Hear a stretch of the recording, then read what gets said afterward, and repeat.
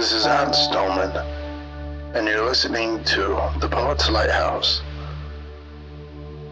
And we have a few poems we're going to read today. And it has to do with pain, love, and God. And so let's get started. First poem of the day is on the night, on the evening, wherever the sun rises or rests. Currently it's 12:30 right now in the morning, so I'm a late owl. Prague by Stephen Dobins. The day I died, my apologies. The day I learned my wife was dying, I told myself if anyone said, well, she had a good life, I'd punch them in the nose. How much life represents a good life? Maybe 100 years, which would give us nearly 40 more to visit Oslo and take the train to Vladivostok. Learn German to read Thomas Mann in the original. Even more baseball games, more days at the beach, and the baking of more walnut cakes for family birthdays. How much time is enough time? How much is needed for all these unspent kisses? Those slow walks along cobbled streets. And that was Prague by Stephen Dobins. And if I'm mispronouncing some of these words, which I very well will be, my apologies. So that was it was a nice poem. I liked it. It's a good first choice. Next up we have Multiple Men, guest starring me and you, by Gary Jackson. Every night, I sleep on alternate sides of the bed, as if to duplicate sleeping with you. If I'm fast enough, I'm the warmth of my own body beside me. Reach out and touch myself. Reach the blue of my bones. Breathe in my own ear. You left me, lying here. I left you to be with me. Someone asks if your body was worth trading for mine. My sin was always pride. Did you want a man who sleeps with himself to keep the bed warm? I need you like the earth needed the flood after death.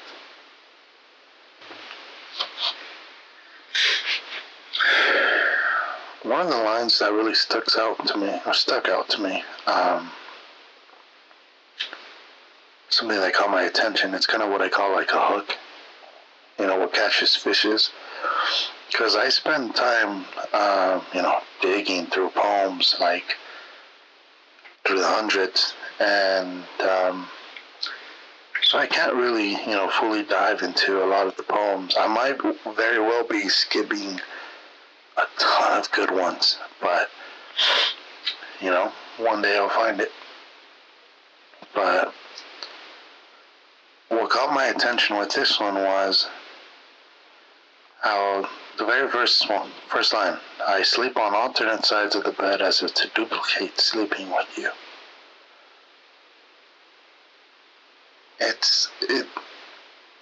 This person, Gary Jackson, felt this, thought this, wrote this down.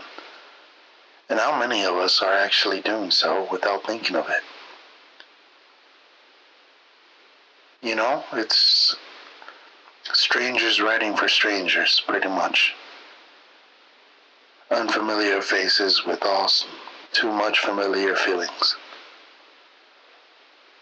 And yeah, that was Multiple Men, guest starring me and you, by Gary Jackson.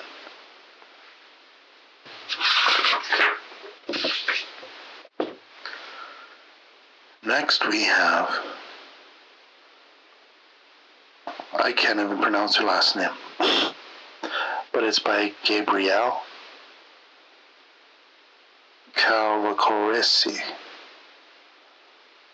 So hopefully, I don't ruin it too much, but the poem is, miss you, would like to take a walk with you. Do not care if you just arrive in your skeleton.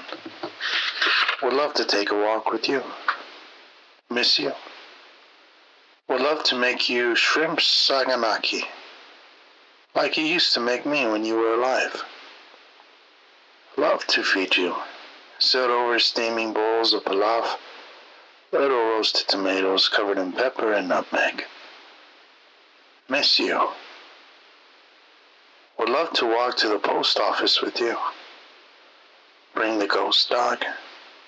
We'll walk past the waterfall and you can tell me about the after. Wish you would come back for a while. Didn't even need to bring your skin sack. I'll know you. I know you will know me even though I'm bigger now, grayer. I'll show you my garden. I'd like to hop in the leaf pile you raked, but if you wanted me to jump in, I'll take it for you. Miss you standing, looking out at the river with your rake in your hand. Miss you in your puffy blue jacket. They're hip now. I can bring you a new one if you'll only come by.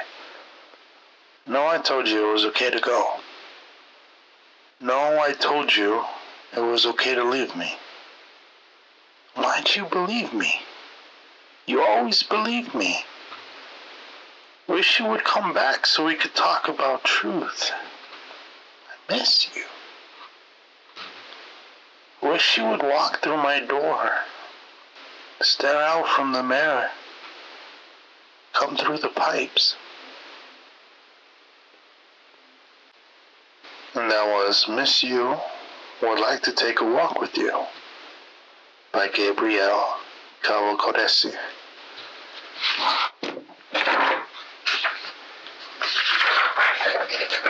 And following the pain of losing someone, it's a poem titled Losses by Wesley McNair. It must be difficult for God, listening to our voices come up through his floor of cloud to tell him what's been taken away. Lord, I've lost my dog, my period, my hair, all my money. What can he say? Given we're so incomplete, we can't stop being surprised by our condition. While he is completeness itself? Or is it God more like us, made in his image, shaking his head because he can't be expected to keep track of which voice goes with what name and address? He being just one God. Either way, we seem to be left here to discover our losses. Everything from car keys to larger items we can't search our pockets for. Destined to face them on our own. Even though the dentist gives us music to listen to and the assistant looks down with a lovely smile, it's still our tooth he yanks out, leaving a soft spot we ponder with our tongue for days. Left to ourselves, we always go over and over what's missing. Tooth, dog, money, self-control, and even losses. As troubling as the absence, the widower can't stop reaching for on the other side of his bed a year later.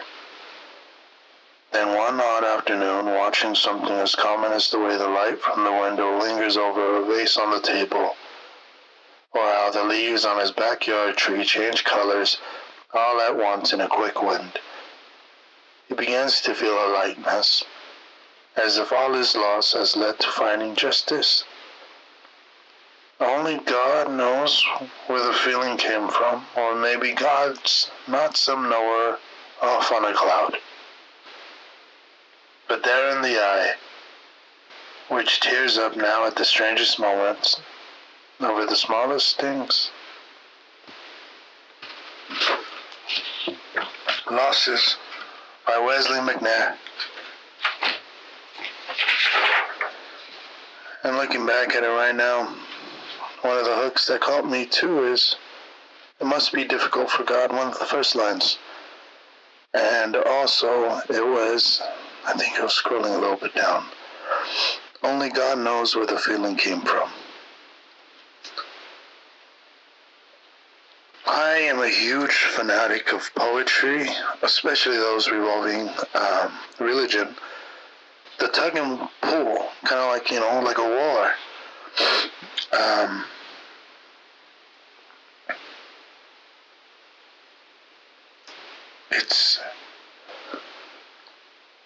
It always takes me aback because, who's brave enough to go after a God? Do they not know the consequences?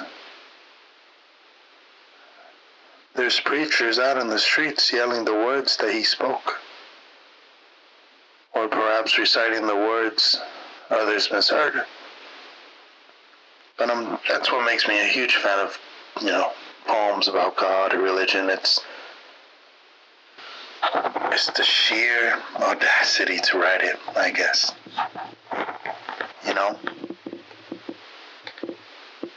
It could be praising. It could be a big fuck you. But, I don't know, I just think it's amazing how, not amazing, but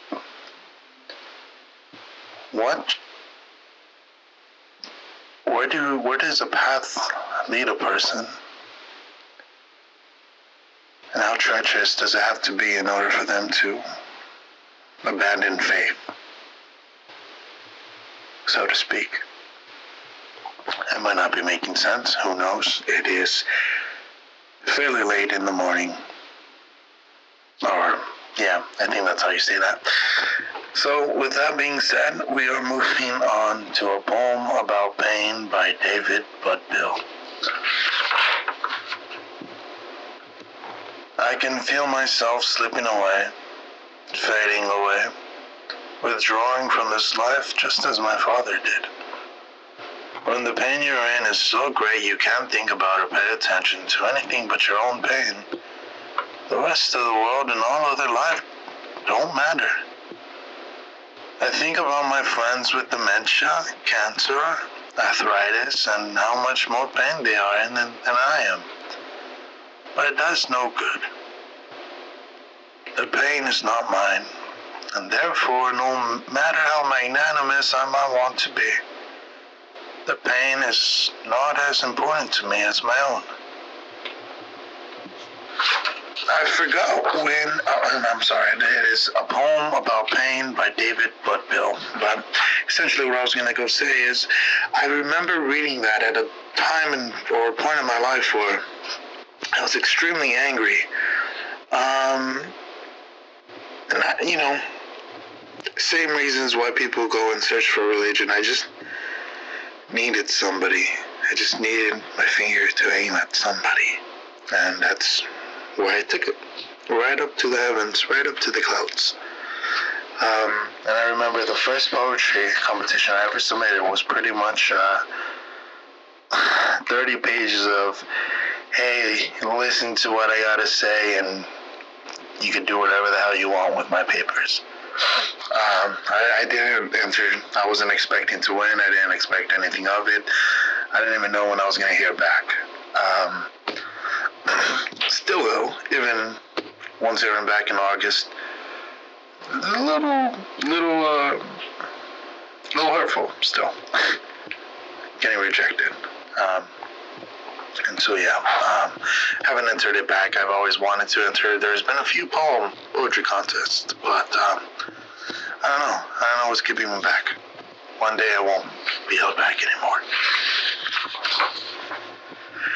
And with that being said, let's move on to the next poem, and it is Untitled by James Baldwin.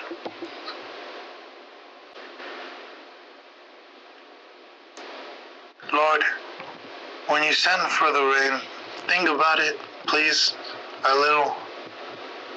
Do not get carried away by the sound of falling water, the marvelous light on the falling water. I am beneath that water. It falls with great force, and the light blinds me to the light. Untitled by James Baldwin. And that's how it feels sometimes too. Some days it feels like, God's pissing on you, and other days it feels like you're in love with the smell of wet concrete and you're dancing in the rain. And then there's James Baldwin. Fantastic person. I highly recommend watching interviews of him. Incredibly intelligent man. And up next, we have Psalm for My Faith by Jack Agueros. Sorry about that. Lord, it's not true that my faith is cooling. It's just that people are saying that candle smoke has caused cancer in church mice. And I also worry that candlelight is too weak to reach your cloud. Do I need a hydrogen candle? Are the angels into lasers? Lord, as I think about it, lately I haven't had much to thank you for. Are you on vacation? Psalm for My Faith by Jack Agueros.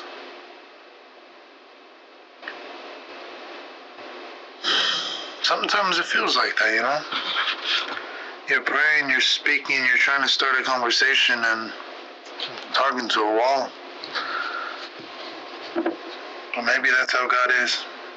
Or maybe, He's just human like the rest of us.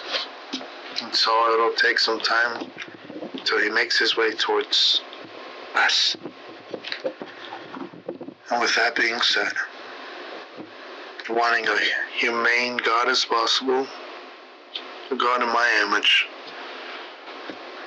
we are going to read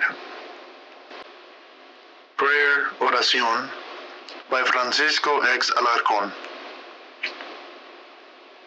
I want a God as my accomplice who spends nights in houses of ill repute and gets up late on Sundays. A God who whistles through the streets and trembles before the lips of his lover. A God who waits in line at the entrance of movie houses and likes to drink cafe au lait. A God who spits blood from tuberculosis and doesn't even have enough for bus fare. A God knocked unconscious by the billy club of a policeman at a demonstration. A God who pisses out of fear before the flaring electrodes of torture. A God who hurts to the last bone and bites the air in pain. A jobless God, a striking God, a hungry God, a fugitive God, an exiled God, an enraged God. A God who longs from jail for a change in the order of things. I want a more God-like God. That was Prayer Oración by Francisco X. Alarcón. I did have 4 more poems on the side of me. Actually 5. I'm sorry. Don't mean to be telling lies. But there's one poem I'm going to read, and it's going to be a poem about one that I wrote about religion, and it kind of comes full circle, and it's titled Abandoned Dog by Ann Stillman. I'm an abandoned dog looking for his owner. Where is my leash? I feel as though I cannot breathe without one. My collar of faith, I bark for you, my Lord. And that was Abandoned Dog by Ant Stillman. Alright, I think that's as good a spot as any to leave it right there. So, and with that being said, I just want to thank everyone who is listening. And with that, I think now's the time as good as any, right? This has been Ant Stillman, and this is the Poet's Lighthouse. Till next time.